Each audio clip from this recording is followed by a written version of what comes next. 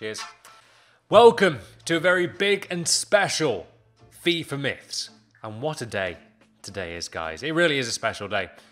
Have we found out, though, the new headliner cards? Whenever you play a game in career mode with Nottingham Forest, the commentator asks the crowd if someone owns a silver car. These myths are getting crazier by the day, the hour, and even the minute. They're unbelievable. You guys are incredible. So, Mr. Myth did become a new manager and the manager of Nottingham Forest. And was this true? Well, we're about to find out. A reminder, this stadium is a no-smoking stadium. Please do not smoke in any part of the stadium. Thank you.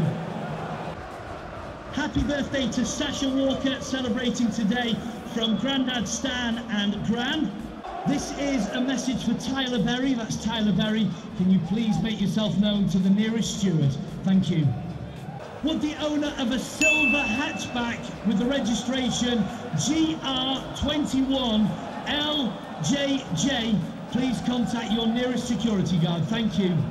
Well, who knew that was true? That was honestly really interesting. Took about 90 minutes, however, it was very intriguing to see some of the different announcements that are read out, and there's probably at least 10, so there's defo some more to find. And yes, I did get fired, guys. Well, Mr. Myth got fired from the Nottingham Forest job, so that happened. Apologies, Nottingham Forest. Kaka is a censored word in FIFA 20. If you search for Kaka on the transfer market, you know it's going to come up, right? You're going to get the amazing Brazilian footballer who, in my opinion, should probably be a 93 rated midfielder. I still think Zidane was rated too highly, in my opinion. I'm just comparing Kaka and Zidane. If Zidane's like 96 prime, how is Kaka 91? That I don't get. Anyway, he's obviously searchable on the transfer market. However, it is actually true, if you do have the squad name, such as Kaka, you will not be allowed to use it in FIFA, just like having the term 50k, and Kaka is also a censored word according to EA. So yeah, let me know if you guys have had this one. No one has ever had a Team of the Year card and then moved clubs in the same season. Team of the Year arrived and left with not the biggest bang, let's face it, guys. It was a bit of an up and down week, wasn't Team of the Year, at least in my opinion, but they released some cool cards like Flashback Iniesta. Well, speaking of flashbacks, this is actually a myth. So, Team of the Year Di Maria was the Team of the Year card that year with obviously 10 other cards, and it was a cool card actually, even though unfortunately he was a Man United player. However, he did leave to PSG in the same season, as did Cristiano Ronaldo. So this is a very cool and exciting new FIFA myth, and I remember the hype when that Juve Ronaldo card did get released. I mean, FIFA 18, like, although for me it really wasn't a good FIFA at all for gameplay, I honestly detested that game so much. The cards that they released were spectacular. Having a right wing Ronaldo for the first time in a long time was cool to have. Having that, you know, those footy cards as well, Festival of Football cards, it was a special FIFA for the cards at least. The FIFA community has figured out which headliner cards are coming to Ultimate Team. EA revealed to us via this screenshot that they are releasing headliner cards on Friday. And if you look closely in every corner of this image, there are actually some hidden clues. So this was the second image they released onto our consoles on FIFA 20 Ultimate Team, with a Belgium flag, 94 pace, and a Spanish flag. Quick prediction, I do think Adama Traore will get a headliner card. But as you can see, there are some hidden kind of codes, some hidden letters, and a lot of you guys have been discovering that there actually is some meaning behind this. So in the bottom right corner, you can actually see some numbers, and it does say 17, 19, and also 2. That definitely means Lewandowski is getting a card. 19 goals, 17 matches played, and 2 assists. Also, this guy on Twitter, shout out to him, did actually find out that actually Mertens could be a player due to the letters. And finally, here's a quick prediction. So, who do you think is going to get a headliner card? And any other clues? People are saying Tellez could get a card for sure. He could be within the clues on these kind of FIFA screens.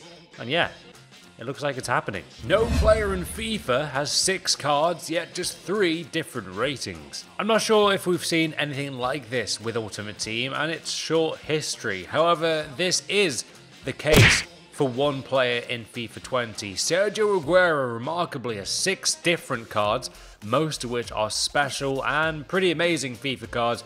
he had only 3 different ratings. 89 for his base card, 89 again for his UCL card there, which is the same as a base rating.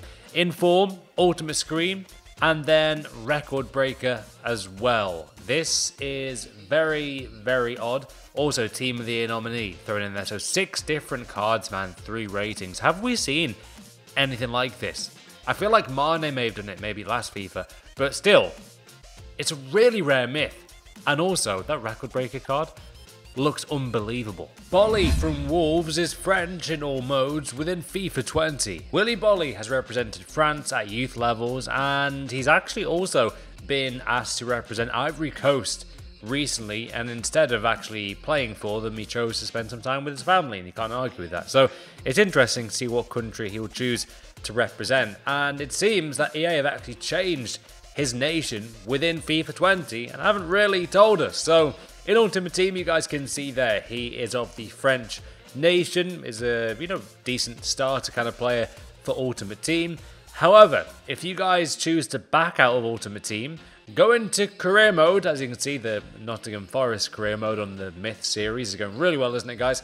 And if you search for Bolly, you will find out that he has actually got the nation Ivory Coast. So bit of a game-changing one here, so it's looking like there could be more players like this who are changing nations within different modes of FIFA. But yeah, you can see right there for yourself, he is got the same stats like he does in Ultimate Team. However, he's got the different flag from a French flag to Ivory Coast, and he does have, I believe, parents from Ivory Coast. So yeah, very interesting one, this, guys, and he has changed nation on FIFA. Hope you guys love the new FIFA myths. Remember to leave a like, subscribe, and comment down below with your myth to be on the next video, and we'll do a proper comment special on the next one as well. So the craziest myths you can find in this game, let me know. And yeah, see you guys later for my FUT Champions reward stream.